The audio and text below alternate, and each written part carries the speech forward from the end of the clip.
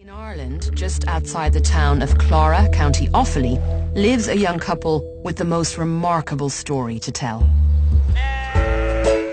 Ronan and Emma Lally own a small farm that they run alongside their day jobs.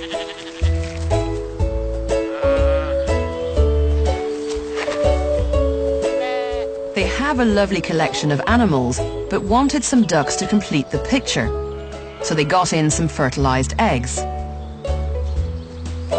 On the day they hatched, Ronan went to check on them, but couldn't find the ducklings in the barn. Within seconds of that, a cat jumped down from a pigeonhole within the shed over there, and I kind of put one and one together, and I just presumed that the cat had swallowed up the ducklings. At this stage, they were missing for about 6 hours, so Ronan thought there was no hope at all. After searching round the farm, they eventually found the ducklings, but unfortunately, the cat, Della, had got there first. I ended up catching the cat with a duck in her mouth at this stage, and it really looked, Ronan was like, she's going to kill the duck. I was thinking, oh no, yeah. We're only after getting them back and now she's going to eat them right in front of us. Then Emma noticed something unusual.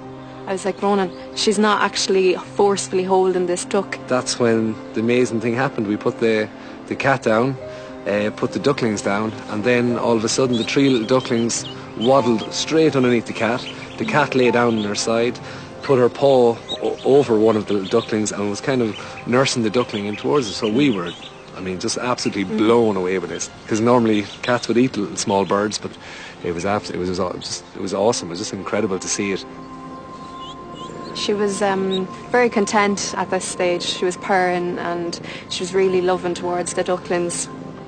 When I was petting her down, I noticed that she actually had given birth to 3 kittens only within an hour or so beforehand. It was a very lucky coincidence for the ducklings that the cat found them just after giving birth herself.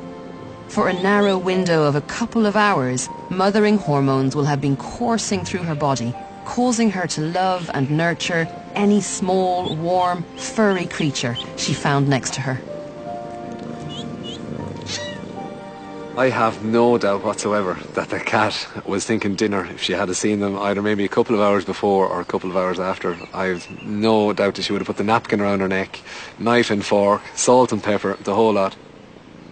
But it was when they came to move the unusual family into a safer spot that they got an even greater surprise.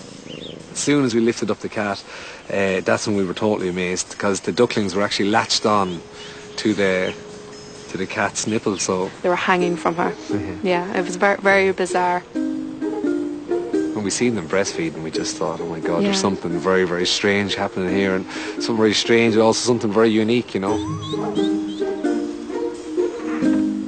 Duck mums don't produce milk, and ducklings are born ready to find their own food and water from their surroundings. So to see them suckling a cat is extraordinary. Experts can only guess that their natural foraging instinct caused them to come upon the milk as an unexpected food source. And their desire for warmth and comfort kept them close to their foster mother. Ronan was keen to separate the ducks, fearful the cat's predatory instincts might kick back in.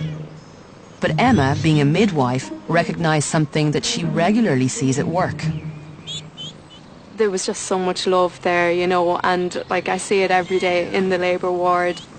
They just want to hold them babies so tight and close. It's a moment that just lasts forever, and I could see that happening with the cat and the ducks. It just took me a while to convince Ronan. Like I said, Ronan, they're just so in love. They love each other. Like, you can't break this bond. It's amazing. Before long, the ducklings started to outgrow the kittens and gain their independence. Something the cat wasn't so happy with. These ducks, her yellow kittens, were a lot more active, and she found it hard to control them. She was trying.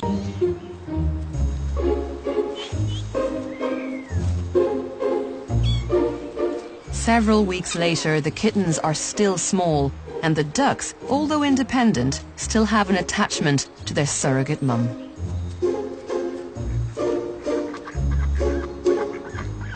So it would seem that this rare coincidence of a cat giving birth just as the ducklings were making their first steps into the world resulted in this remarkable situation. Filled with an instinct to mother small furry creatures, the cat ignored any natural urge to eat the ducklings and took them on as her own.